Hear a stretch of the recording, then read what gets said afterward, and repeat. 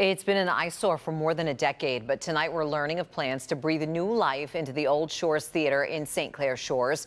Jermont Terry joins us now with the new development plan. Jermont? The doors to the Shores Theater locked in 2006, but give it some time, people will soon walk back through these doors thanks to one hometown guy's vision. Royal Brian Ford used to say, get on the right track at 9 Mile a Mac. The Old Shores Theater is now on track to come back. Yeah, a lot of memories here.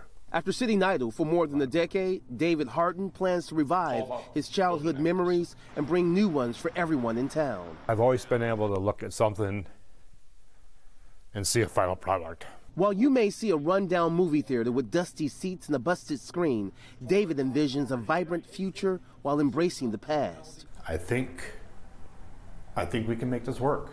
He projects to spend around $500,000 in renovations. The plans entails taking the two theaters and dividing one side as a restaurant and the other side as an entertainment venue. It'll be for live music acts, possibly comedy during the week. Sure, there's a lot of work to get done, but David's convinced this old spot will transform into the happening place it used to be and then some, and it will keep his hometown thriving. It's bringing back something that's been closed for 13 years, bring it back to life. And again, I grew up here. I see the vision. I know where we can go and what we can do with it.